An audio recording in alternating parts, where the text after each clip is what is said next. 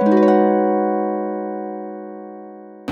I'm John Kamissis, and I'm a faculty member in electrical engineering at Columbia's School of Engineering.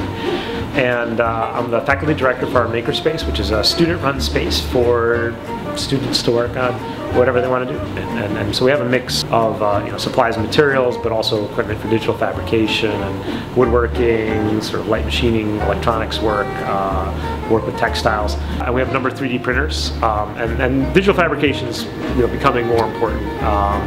But it allows you to go from design to finished product very quickly. So 3D printers are kind of fun because you can more or less draw what you want and have it come out in plastic.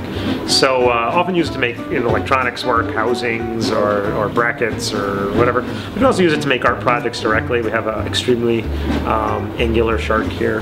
And this is actually a very classic teapot, which everybody has to 3D print once in their life. This is a normal sewing machine, so I think this will get a lot of use around Halloween. But again, also can be used to do repairs or art projects or whatever people are working on. And so it's a mix of equipment, stuff that you might own if you're a hobbyist, but that honestly you can't really stuff all in your dorm room. What's great about the Makerspace is it's controlled by the students, so there's no need to reserve it or do anything else. It's available at all times for that one function.